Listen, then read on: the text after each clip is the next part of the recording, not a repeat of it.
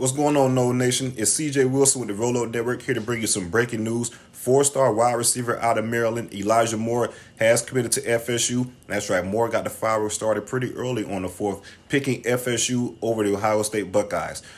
Just to give you a backstory on Elijah Moore, he took a visit to Ohio State in early June, and as you guys know, Ohio State does a really good job recruiting receivers. I think Brian Hartline is one of the best receiver coaches in the nation. Does a good job of recruiting guys and developing them into first-round picks. Long story short, Moore got some crystal balls to Ohio State following that visit, so I didn't pay too much attention to Moore once he was listed as an official visitor for FSU due to those factors. Long story short, FSU knocked the visit out of the park.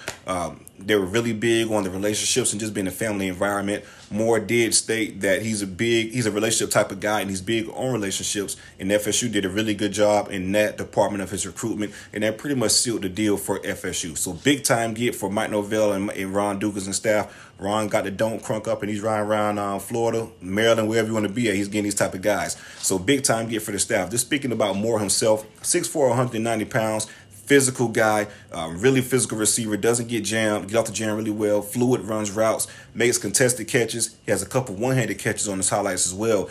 Block guys, he's really physical, pancakes to the dirt, type of guy that Ron Dukas like, right? So really good gift for FSU. I'm excited for more. Make sure you guys like and subscribe.